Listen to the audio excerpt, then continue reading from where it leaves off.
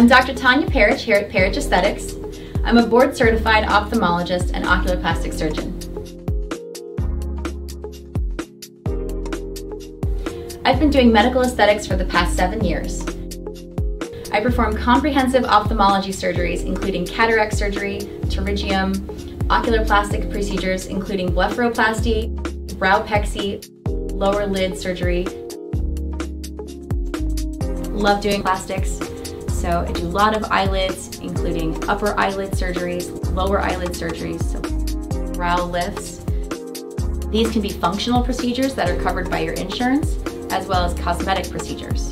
We have our own surgery center here at Perich Eye Center in conjunction with Perich Aesthetics. That's the Seven Springs Surgery Center, where we perform all of our surgical procedures in-house. We do a lot of mid-face lifting, whether it's surgical or medical. I also perform a lot of laser procedures that we can perform cosmetically to the surface of the face using the same laser that I perform the surgery with. This CO2 laser cuts and coagulates at the same time, minimizing bruising and bleeding, not using a traditional scalpel in order to do my surgical procedures for blepharoplasties, but also using this laser again over the skin to do laser resurfacing of the face and neck.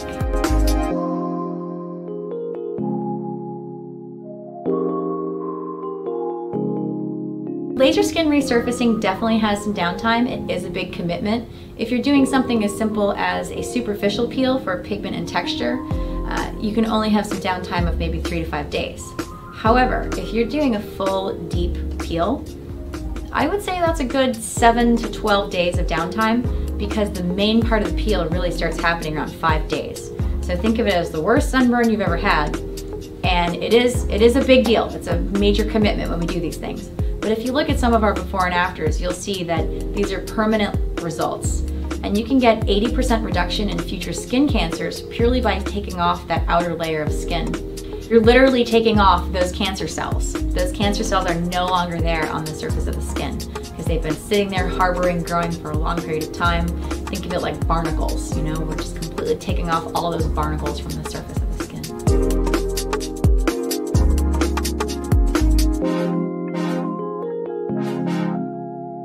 A lot of problems that we address are aging of the face, right? So how can we deal with that? A lot of what happens is there's bone loss in the face, which causes all of the rest of your face to then droop. If you don't have the suspension here, you're gonna droop here to there. If you don't have the suspension here, then this is all going to come down as well. So it's very important to rebuild the mid-face. And we can do this with biostimulators like Sculptra, where we actually inject a product that is absorbable sutures. So absorbable sutures are a non-permanent way of holding up tissue.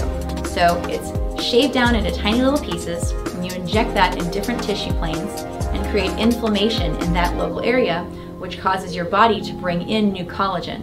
So it rebuilds collagen in that local area. And that can be a permanent effect, doing that maybe once, twice in the beginning, and then doing it once a year there annually afterwards. We can also do fillers in the mid-face, which then lifts this area, because a lot of what I have to deal with is the tear trough, and how can we fill the lower eyelid hollows? We really want to fill the mid-face to recreate that bone structure. So we don't want to give everyone huge, big cheeks, right? We want everyone to look like their natural version of their own self that's not aging as much as they currently are aging. So increasing the volume here in the mid-face and over the zygomatic arch, and really bringing back that youthful face is what's most important.